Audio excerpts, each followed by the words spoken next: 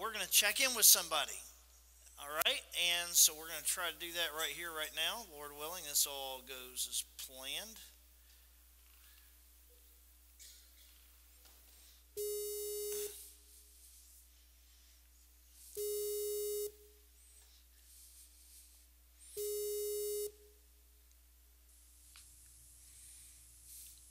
All right, hey, Brother David. Hey, how you doing? I'm doing good. How are you today? Fine. First time we talked, right? No, Yeah, actually, right. this is our second time through this. We did this in the first session. This is David and Dee Dee Sterling, all the way from Syberia, and we're talking to them right now live. Isn't that awesome? Getting the opportunity to do that. And so, David, how's things going there for you and your wife? Hi, Dee Dee. How's things going there in Syberia? They're going pretty good. In fact, it's ironic that according to my clock, as of 18 minutes ago, we've now been here for 16 years. We arrived on November 2nd, here 16 years ago. Is that right? Matter of fact, by the way, just to let everybody know, we're going back in the future right now because we've gone back in the future because it's Monday where you're at right now. Is that right?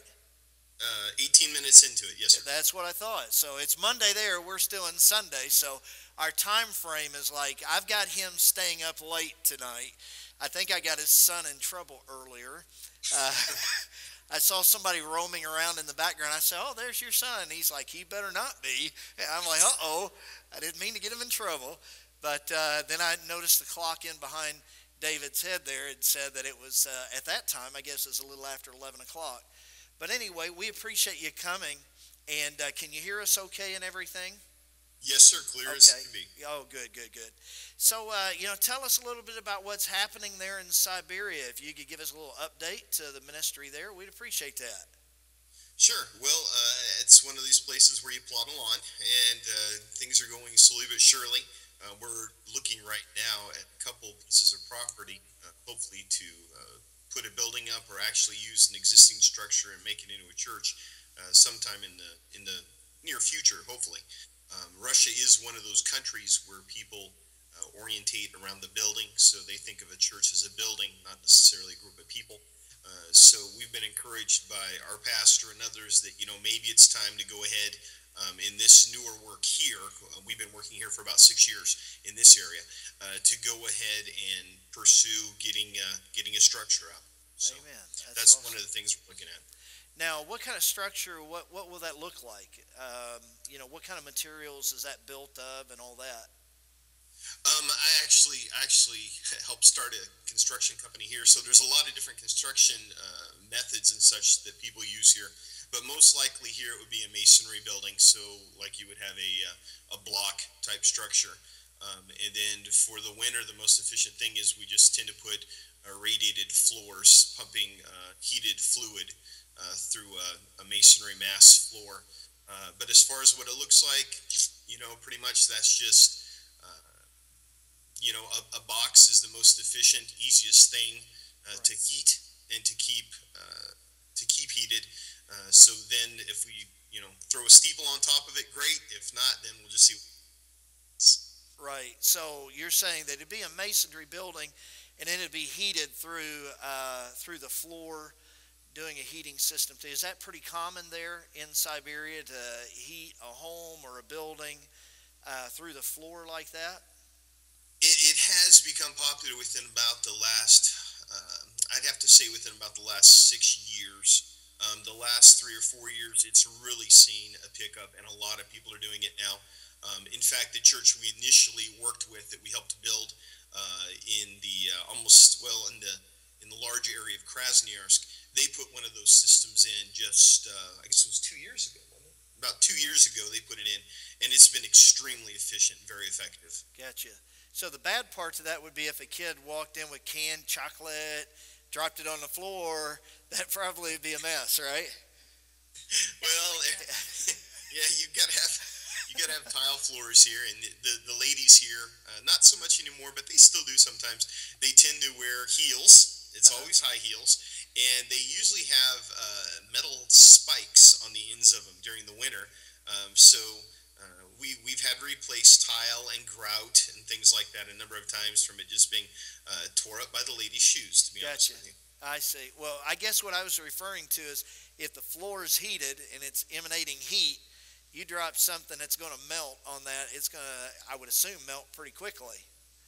Oh, And, nice sticky mess, yes. yeah, nice sticky mess. Chewing gum, just kind of like, yeah. So that's amazing.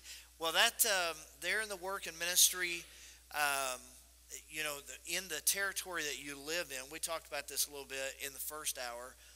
In the territory you live in, what is the population there of your area? Right in our area, it's about 1.2 million in our area. We live about 7 kilometers outside of the city. We're considered a suburb, and here it's a rather small area. We probably only have about 7,000 right here, but the whole area, of course, is 1.2 million. And of course, like just this morning in services, we have people drive out here from the city for services. So I see. 1 Okay. million. Wow. So slightly more than Evansville, Indiana. Just a bit. Just a slight bit. Okay. And in that, how many fundamental Bible believing churches are there in the area that are ministering to that 1 point some million people? As far as fundamental Baptist churches, there would be 2. If you expanded that to even maybe some charismatic churches that actually preach the gospel, you would get up to about 6 churches. Okay. So in that, that's not, that's a big work for such a small group of churches that are reaching out with the gospel. And I guess that really shows the importance of what God is doing in and through David, through you and Dee Dee and your ministry there. How can we best pray for you? What are some things that we can pray with you about? Well, of course, finances is always something that is always an issue here because it's a very expensive place to live. Now, praise the Lord. As of last November, I say praise the Lord for us. It's been nice, but with the price of oil falling, of course, the dollar is worth much more than it was before. So we've experienced a period of relief, if you will, for us personally as missionaries. But the other main thing is really we need good national leadership here. We need some young men and some men to step up and really produce some good, strong national leadership. Now, is there a lot of opposition there in Syberia and Russia against the church and Christians? No, I wouldn't say that. I really wouldn't. Right now, probably the biggest barrier we have to people that do not know us would be the fact that we're U.S. citizens. Now, my wife and I, we can pass off as Russians, so that's fine. But some of the other missionaries, not so much. So sometimes they could, get a little feedback and things like that. But as far as the government, no. As I mentioned earlier, we have more freedom here, literally, probably than you guys do in the United States, honestly. Yeah, and so I think you said in the first service, probably another 10 years or 50 years, we'll be moving to Russia, right? I don't know if you ever have to run somewhere to flee religious persecution. It's a good place to get to. Okay. How many of you want to sign up for that? I'm not seeing any hands yet. So what's the temperature like there in Syberia? Is it pretty warm all the time? Yeah, right. It's not as bad as people say. People used to think that we would drive dog sleds, that we would etch our welcome mats out of a piece of ice and things like that. It's not like that. So you don't have dogs pulling your car or anything like that? No, although I could have used somebody to pull my car about 3 months ago. We didn't even get to tell you guys about this in our prayer letters. It was a real answer to prayer, but our car broke down. The engine blew while we were out on evangelization, actually. And the Lord worked it out where somebody had sent us a gift, not even knowing that we had this need, because we didn't even know we had the need. And without even sending out a prayer letter, the Lord just took care of all of it. Wow, that's amazing. That was a blessing. That is awesome. So the temperature, we were saying, is it Yes, warm there? Yeah. Summer we can have 100 degrees Fahrenheit. It can get quite warm. Okay. And with that humidity up near 90, but during the winter, of course, during the coldest times of the year, February, usually the last 2 weeks of January, first 2 weeks of February, we'll have 40 below zero. And with that humidity in the 80s, high 80s. So did that help to encourage any of you to want to go to Russia? 40 below zero, does that help? All right. Well, that you are sacrificing in ways that apparently we can't get some of these folks to do. They don't want to go to Russia at that kind of weather. But you know what? It's a God call, right? And you're there because God has called you to be there. And yes, sir. Dee Dee and David, I want you guys to know we love you. We love you as a church. We appreciate you representing us as a work and a ministry, an extension of who we are. But more importantly, you're there representing Jesus Christ and presenting the gospel in a region of the world that, apart from missionaries like yourself going, would never hear. And so we appreciate you being there on our behalf. Well, we appreciate you giving us the opportunity to represent you here. Well, and all in all, we've been supporting you for how long now? Before I was married, give some of the detail. 23 years. You were given some detail in the first service, so don't be afraid to repeat yourself, because there's not anybody in this service that was in that service. So, if you might remember any of that, some of the details. I think one of the things you said is we were supporting you before you were even married. Right, before I was married, I'd have to say it'd be 22, 23 years ago. Yeah, amen. So we've got a long working relationship with the Sterlings and supporting them in their work and their ministry. And is there anything that you'd like to say to the church before we disconnect here and let you go to bed? Well, again, I'd just like to say thank you that you're one of the churches that is willing to support works that may not be as glamorous as some, where we're as my pastor would say, the tip of the spear. You're the Marine Corps. You're the first one hitting the beach, and you're not there maybe getting all the accolades, but somebody's got to be the first one to hit the beach and go on. And that's what the Lord has called us to do, is to be the first ones to come in here. And again, sometimes you just got to stick with it, put down roots. But as I mentioned earlier, that demands supporting churches that are willing to put down roots and just stick with it, see it through, and just wait for that harvest. Amen. Well, we appreciate you doing that. And Dee Dee, I know you've been real quiet there in the background. Yeah. David was very smart by putting you in the picture. It makes him look better. Oh, absolutely. Yeah. So, yeah, you're welcome. Well, is there any questions? Anybody have any particular question that you'd like for me to ask David before we disconnect here? All right, they're a quiet bunch. So yeah, they're all nervous now. Yeah, I think so. I put them on the spot. So anyway, well, David, thank you so much, and we appreciate you staying up in these late hours, early morning, to be able to be with us here, and it means a lot to us because here it's almost 11:30, and I realize again it's almost 12:30 there, right?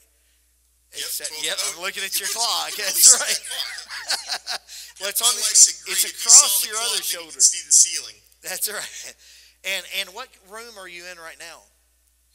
This is our front room, and this is where we have the adult services, and then the boys' teen meetings is where we have. That's where we have those. I got you. Awesome. Well, that again, we appreciate, even though we're an hour apart plus. Yeah. we appreciate so much you meeting with us, and thank you for taking us in to Monday. Is there anything we need to know about Monday before we actually get there? Not that I know of. I haven't seen any game scores or anything. So no. Okay. All right. Good deal. All right. Well, God bless you, and you guys have a wonderful week. Thank you, sir. Thank you. Bye-bye. Bye. All right. What an awesome opportunity to connect with our missionaries, and what a blessing. Isn't technology wonderful in this regard? Missionaries years gone by would have loved to have the opportunity to stay connected like that. And what a privilege it is for us to be able to connect. Take your Bibles and turn with me, if you would, to the book of 2 Corinthians chapter 10. 2 Corinthians chapter 10. And I want to share with you this morning from this passage of 2 Corinthians chapter 10. And we are continuing our theme, simply having to do with Hope Goes Global. And we're, by the grace of God, we're still going to connect with a few more missionaries here in the next week or so. And we don't want to lose the opportunity to make those connections. We love our missionaries. Some of you maybe have never met our missionaries. You haven't got to know them real well, but I want to encourage you to get to know them. We have some brochures in the back. They have our 8 different missionaries that we support. Tells a little bit about them and where they're from. I would encourage you to get that and also use that as a prayer list to pray for our missionaries and what God is doing with them and through them in their different countries. In 2 Corinthians chapter 10, I'm going to read here in verse 13 here in just a moment. But before we actually do get into the reading, I would appreciate it so much if you would take time to bow with me and to petition the throne of God first. Father, we thank you for the opportunity this morning that we have to be in this place. It's not by mistake, it's by your design. God, you tell us that you direct the steps of a righteous man.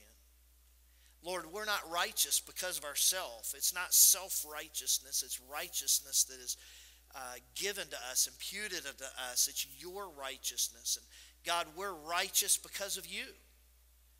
And so, Lord, as your righteous saints, you direct our steps every day.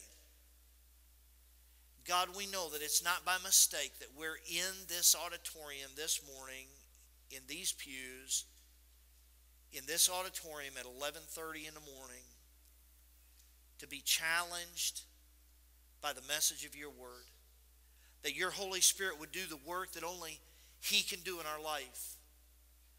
God, I pray this morning that the message will be one that every person in this place will realize it was tailor-made just for them by you.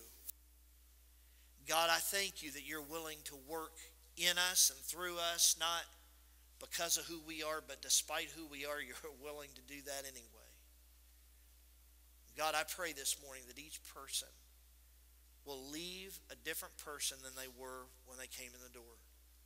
Those that are lost, that don't know you as their Lord and Savior, I pray today will be the day they surrender themselves to you and call on you as Lord and Savior of their life.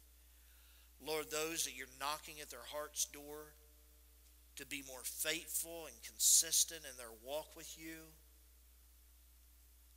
to make impacts in the lives of those around them, God, I pray that each person will respond according to your work this morning. And we give you the praise, the honor, and glory in Christ's name. And all of God's people said, amen. Here in 2 Corinthians chapter 10, look at verse number 13 and following. And this is the Apostle Paul that is writing, and he simply says, "But we will not boast beyond limits, but will boast only with regard to the area of influence God assigned to us to reach even to you." Now again, Paul was a missionary. And he took a lot of missionary journeys, and he would be very purposed in his mission of what God wanted to do in and through him. And one of the things I want you to understand is that Paul is saying here in this passage that he does not boast beyond the area of influence that God has assigned him the opportunity to have. We'll enter into that a little bit more in discussion here in just a few moments.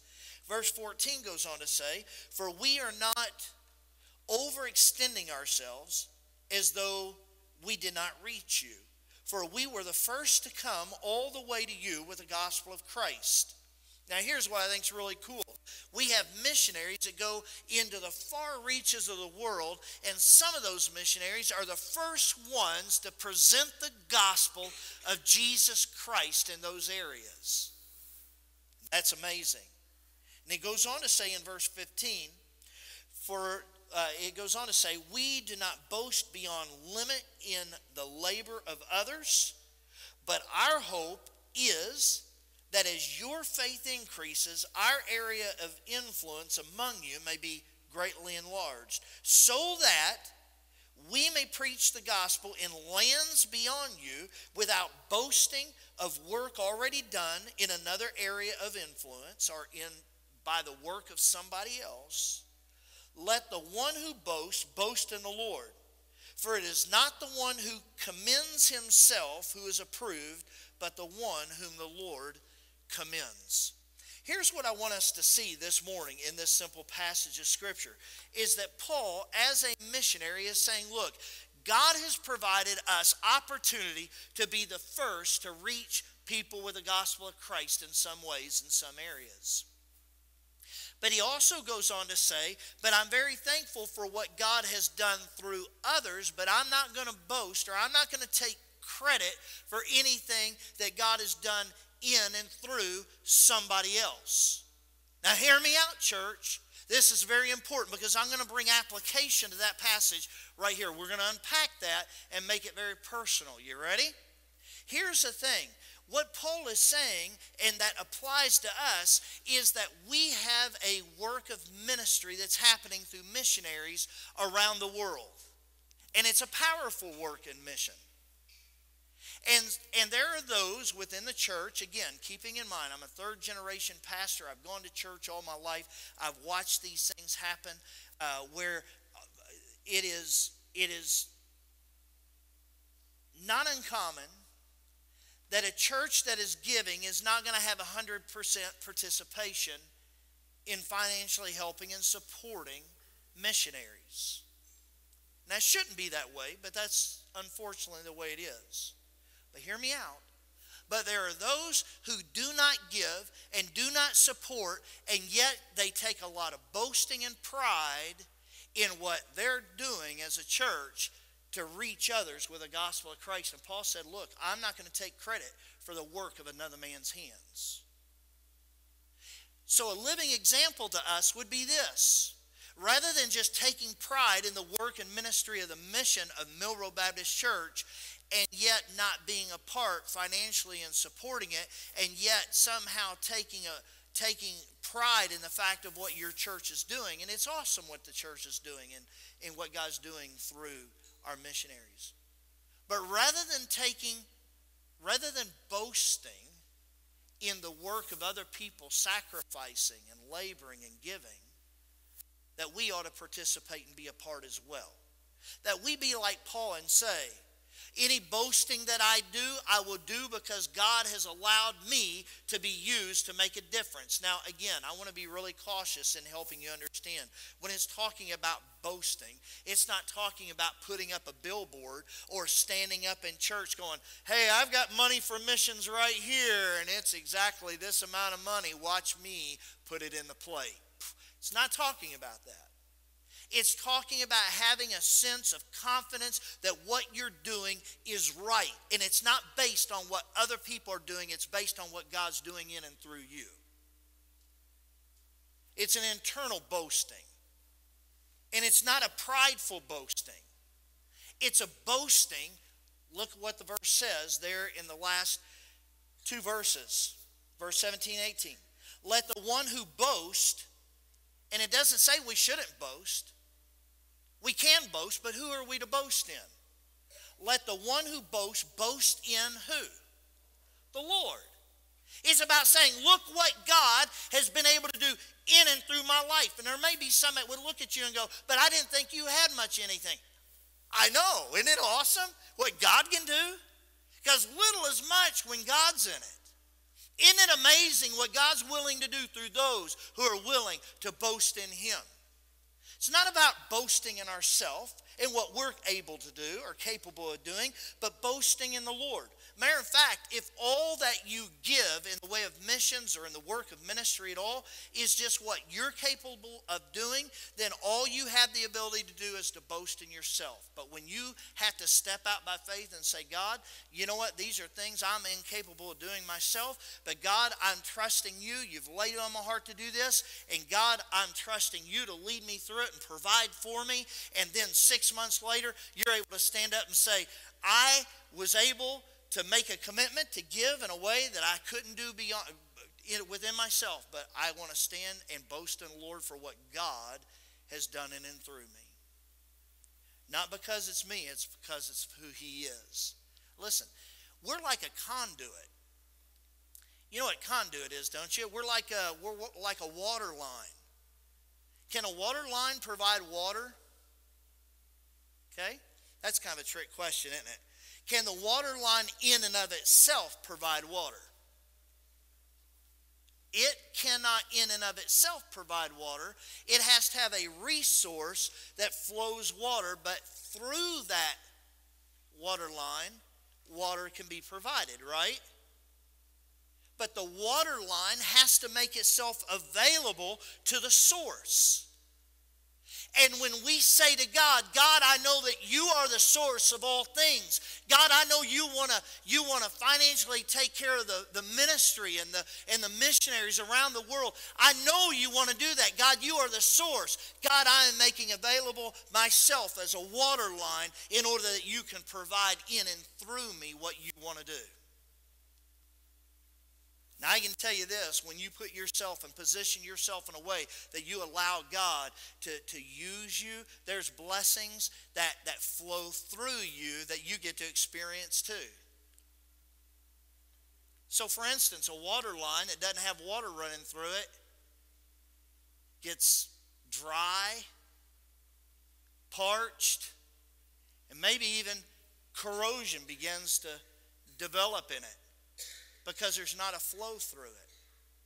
You know why some of us may find ourselves in a place of feeling like our life is stagnant? It's because we've not allowed the source to work and move through us. But yet when we make ourselves available, there's a blessing that comes to the water line just as much as the ones who are provided the resources on the other end of that water line. Isn't it amazing what God can and will do through us when we position ourselves? But our boasting is not in ourselves. Our boasting is in the Lord. Verse 18 says, for it is not the one who commends himself or compliments himself who is approved, but the one whom the Lord commends or lifts up.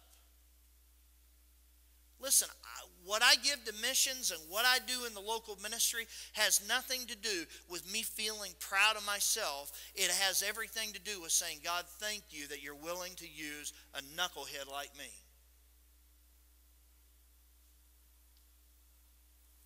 Every one of us need to understand that God's willing to use us, not because of what we have or because of who we are, but despite who we are and despite what little we may have, God still wants to use us.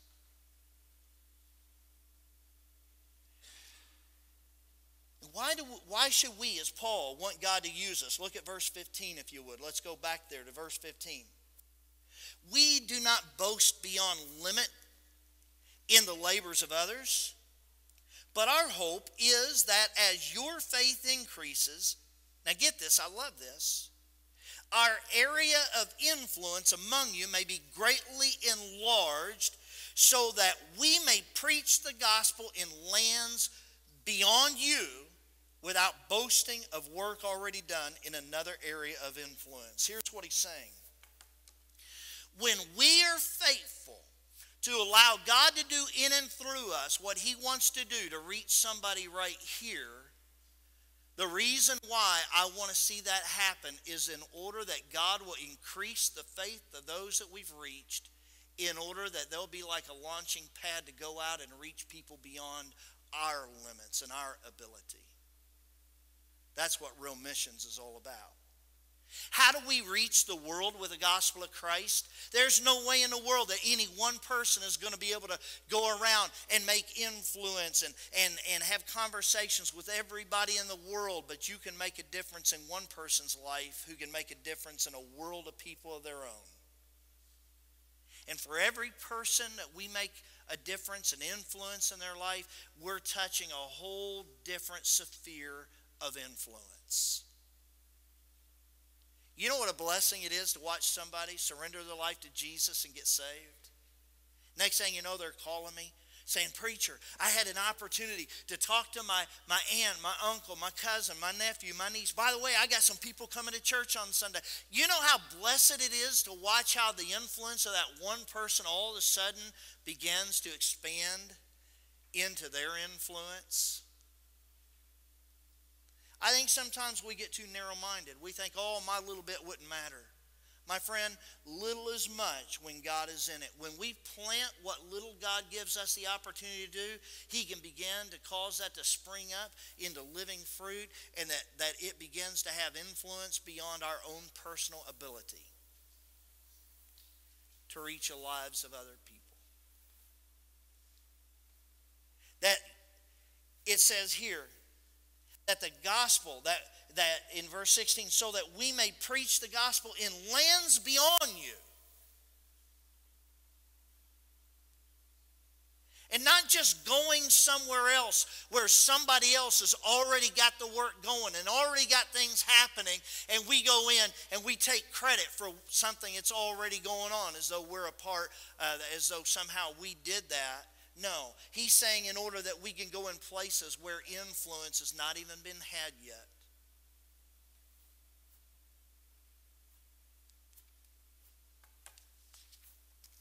So we have an opportunity in our faith partnership giving to unite together, every individual person having the opportunity to say, look, and this is not just for adults. I remember that I started when I was just a child in giving to missions because I wanted to make a difference. Parents, you may say, but my kids don't have a job. I really don't give them a allowance or anything like that. Well, maybe you ought to make an exception of saying, look, I'm, as your parent, going to provide you $0.25 a week or whatever, 50 cents a week, $1 a week or whatever, and I want you to take this dollar and I want you to give it towards mission. And you're helping to train up a child in the way he should go, so when he is old, he'll not depart from doing just that when he does have a job, or when she has a job, or the ability to do it themselves. Parents, we have to train up our children and teach them what it's all about. And again, and to set the influence and to let them see that we as parents are practicing the very thing that we're seeking to teach them to do in their life. That we give and that we participate in order that we can say, look, what God is doing and what God has allowed to happen in and through my life. Thank you, God, for letting me be that water line that your resources flowed through. And I've had some people say, Pastor, I don't have the ability. I don't have the wherewithal. I can assure you this, every one of us have resources if we'll just stop and think it through and figure it out. Some may say, Pastor, you know, my work and labor, because what is it that your money it represents? What does it represent? Does it represent getting out and working with your hands all week long? It does, doesn't it? It represents your life. Now, some of you may be here and you may be drawing Social Security or whatever. Well, let me just simply say this. You're not left out of this thing because here, listen. Your Social Security just simply represents the time that you have spent laboring and giving and serving, and that Social Security is made available to you in order that it represents the life that you have lived and the ability and the influence you've been able to be a part.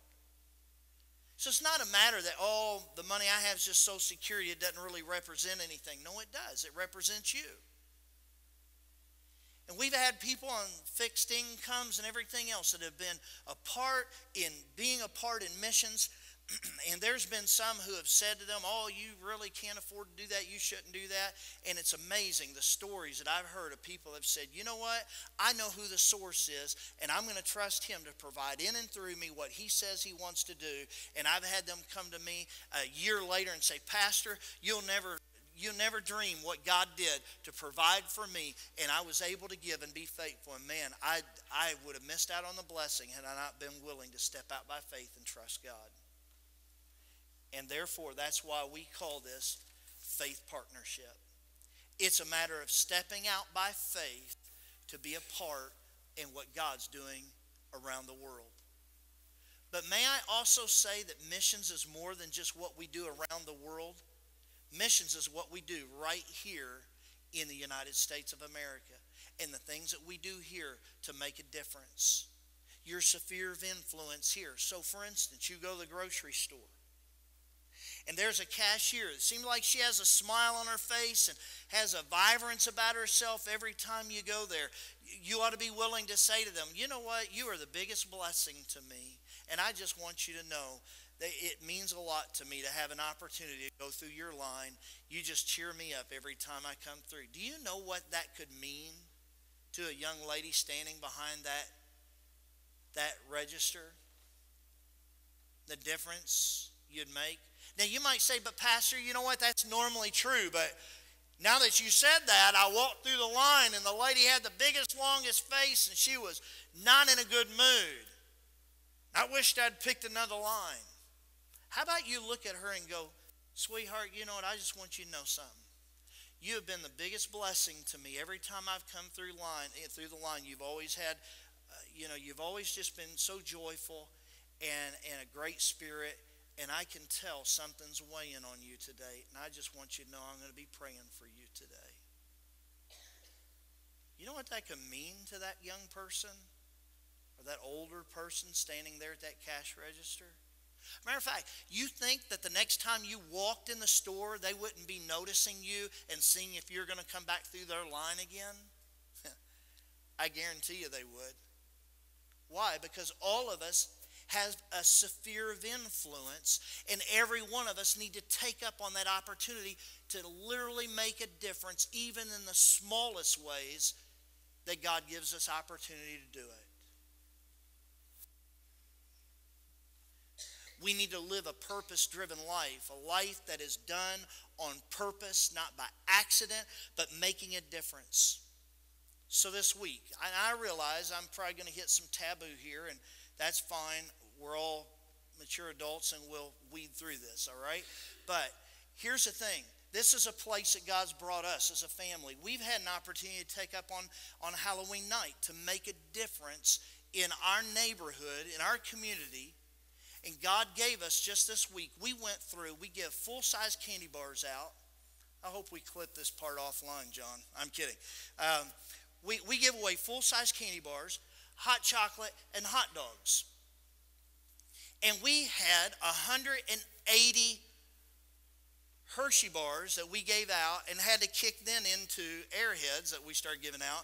And all in all, I would say that we gave away somewhere around 230, 240 pieces of candy last night. But every piece of candy that went out with a gospel tract with it. And we were able to share Jesus Christ through that, as well as making connection with our neighbors in a way that we don't get that opportunity any other time of the year. Now listen to me. I realize there may be some in here this morning that say, oh, that's the devil's day and we shouldn't do anything. Listen, if you want to give away a day to the devil, you go right ahead, but he ain't getting none of these days.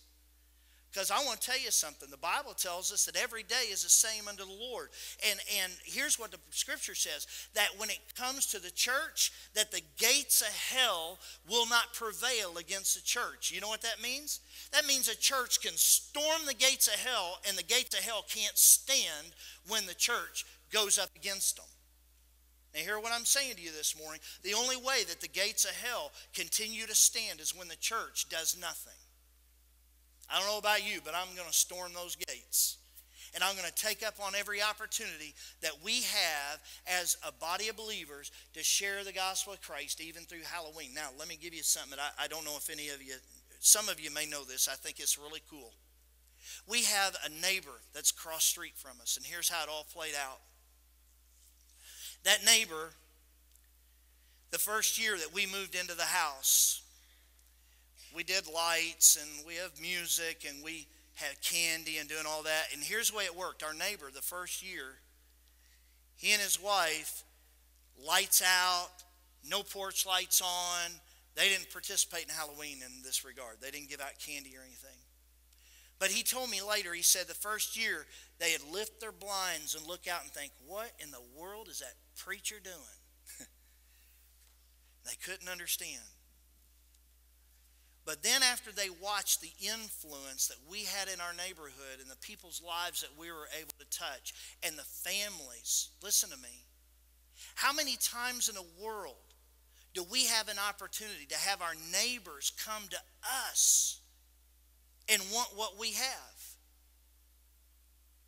I mean, I've gone knock on doors and I hope they open the door or that they're not rude when they come to the door. But in this regard, they're coming to our house. So they're going to be gracious and receive whatever it is we give them, and we give them. And we share the gospel. We provide that. And when our neighbor across the street saw what was going on, the next year came around, his wife said, hey, Dave, do you think we ought to pull out our popcorn machine and become a part of this? And he said, why not? So next thing you know, he's pulling out his popcorn machine. So now, yesterday, they had a popcorn machine and a cotton candy machine, and we were giving away candy across there. We were sugaring everybody up. We had other neighbors that were giving and participating, and here's the comments that came back to us from people that came through. They said, this is the coolest neighborhood that a person could ever come to for Halloween. Listen, when Christians do it, they ought to do it right. By the way, my neighbor's a Christian, he and his wife. And when anybody does something, if anybody should get it right, it should be believers. The world should never outdo us when it comes to our ability to make an influence and make a difference in people's lives. We had several kids that came through and said, man, we love coming to your house. You guys do it awesome, and we love this. Had one neighbor who came through. It was a grandmother, and her grandkids used to live in the neighborhood in behind us. And they moved about 6-8 months ago. And the grandma came up to me and she said, I just want to let you know that even though my grandkids have moved out of the neighborhood, I don't live in this neighborhood, but even though they don't live in the neighborhood anymore, they have been relentless about how they wanted to come back to this house this Halloween. Now, I want to tell you something. It's awesome. Every year, God has let it grow a little bit more and a little bit more. Not only did we give out 230, 240 pieces of candy, that only represents the kids that came to our house, and that only represents children. Our neighbor next door who gave away popcorn to every single person, and he said it was around 400 people that was there in the neighborhood. Can you imagine the opportunity and influence we're able to make in the lives of a lot of people? What's that about? It's not about boasting in ourselves. It's boasting in the Lord and what opportunities God makes available. We ought to buy up on those opportunities and make an impact. So that's what your preacher's doing. I'm not saying that's what you ought to do. You may have some feelings about that, and it would be sin for you to do such a thing, because if you don't have faith in your own heart that's right, then you shouldn't do it. But my friend, I want to tell you something. Whatever God gives you the opportunity to do to make a difference in the lives of those that he brings into your life, you ought to take up on that opportunity and make a difference, because this is more than just financial. This is emotionally getting involved in allowing God to use us. With every head bowed and every eye closed this morning,